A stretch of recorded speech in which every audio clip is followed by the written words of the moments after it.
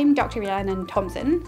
I have an undergraduate in biomedical sciences and I also have a PhD in neurosciences. Today I'm at Discovery Day with a stall called No Gender Limits, as you'll see on my t-shirt.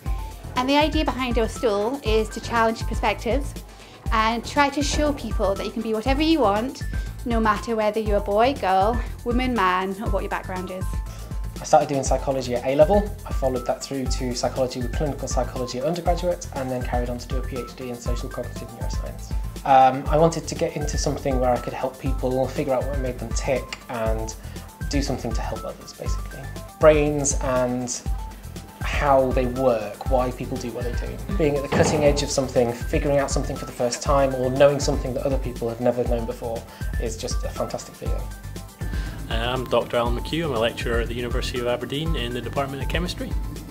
I'm Laurent Tremblot and I'm also a lecturer in the University of Aberdeen, and I teach organic chemistry and do research in also organic and medicinal chemistry. I think growing up I was kind of fascinated by some of the things I learned in school and just developed an interest in understanding why the world is the way it is.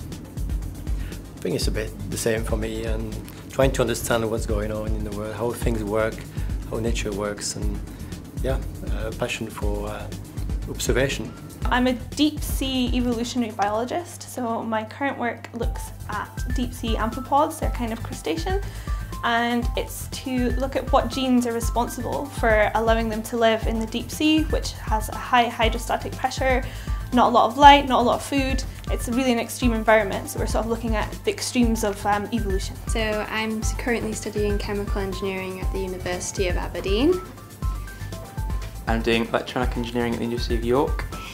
And we're just here for a RoboGals workshop. I've always liked maths and chemistry, and I always thought I was going to pursue science. Yeah, so I've just always done what I was passionate about. What about you? Yeah, I've always been kind of a tinkerer, like the DVD player's broken, I'll unscrew it, look what's inside, how's it work. Yeah, so I just fell into engineering. Science actually has a huge impact on the world we live in. So for example with chemistry, if I look around any single room, every single product in that, it's a product of the chemical industry. So without chemistry, life is not the way it is today. For example, where do we get the fuel to drive our cars? How do we get from A to B? That's all revolves around chemistry.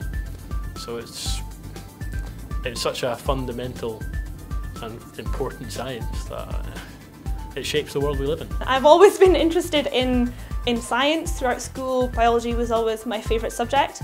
I'm actually originally from Peterhead, so marine stuff's always been part of my life. My dad had a boat when I was younger, so seeing things like sunfish, really weird and bizarre things, was good fun, and decided to follow that.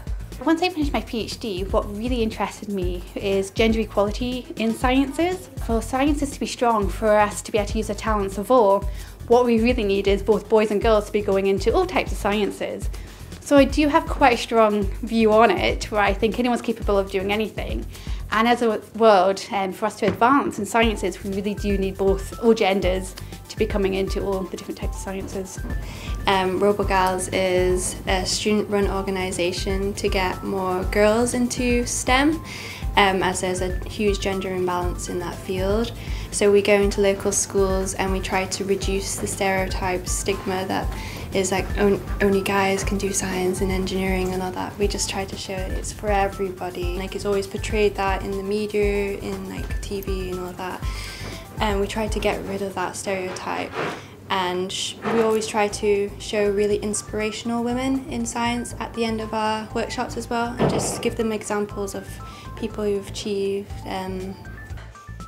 I think the sort of stereotypical Einstein white lab coat, crazy hair everywhere, I think is probably what most people would spring to mind for most people, which I think is just not true when you consider the vast diversity even within today, just how many people are there. And I think really anyone who's interested in science and exploring the natural world in any way is a scientist themselves. And I think the more that people have access to science, the more they're interested in it and the more they want to be engaged in it. If you hide it away in a room, no one's going to know what you do, they're not going to be interested, they're not going to enjoy it. Science is to be enjoyed, and I think having a science week and getting people in of all ages and being able to share that is incredible.